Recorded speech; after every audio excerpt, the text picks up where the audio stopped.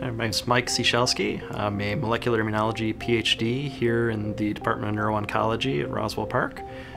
We were studying the SurVaxM vaccine and developing different types of immunotherapy for glioblastoma and other cancers. SurVaxM is an immunotherapy that was developed here at Roswell Park and continues to be developed through clinical trials at Roswell for glioblastoma.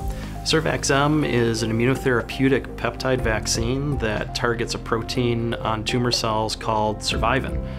This is a protein that gives the cells their ability to grow and divide out of control, and taking a vaccine to target that protein gives us an advantage to prevent those cells from growing. The vaccine will stimulate CD8 and CD4 T cells in the patient's own body, and those cells will home into the tumor and hopefully kill the tumor cells. At the same time, the vaccine is producing antibodies, which are attacking the tumor in a whole different way, using a different arm of the immune system. And we see both the antibody arms and the cellular arms of the immune system working together in concert to give a very robust immune response against the tumor cells. SurVaxM is a very easy to administer drug. It's provided as a injection under the skin. Patients come in, get an injection in the arm or leg, similar to getting the flu vaccine, and they go home. They get 4 injections every few weeks, and then come back every few months for a booster after that. It's a very straightforward, easy protocol.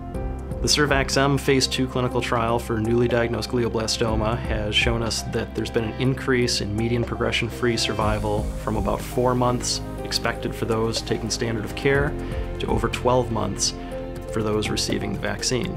In fact, the overall survival has increased from about 15 months for those on standard of care to over 30 months for those receiving the SurVaxM vaccine.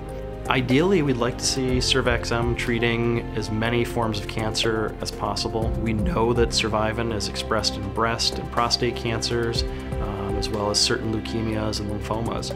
So we see a very wide potential for use of this vaccine.